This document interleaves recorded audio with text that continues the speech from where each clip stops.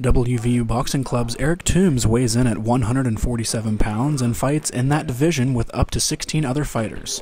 After coming up short last year in his journey to the top, he has more motivation this year to keep pushing toward his goal.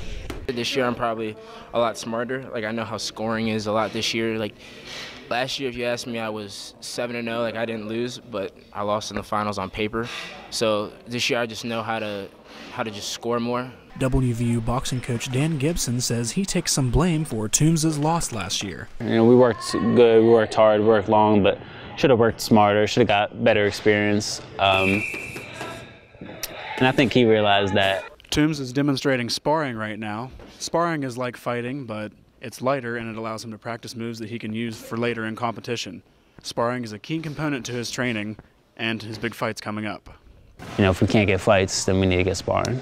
It's real world experience that can't be equaled by any amount of mitts, Having a former national champion boxer as a coach has helped mold Toombs into the boxer he is now.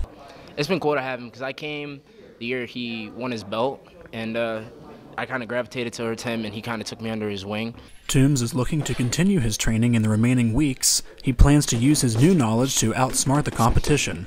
His experience could be the key to bringing him the belt as April approaches. For Journalism 386, I'm Tyler Mason in Morgantown.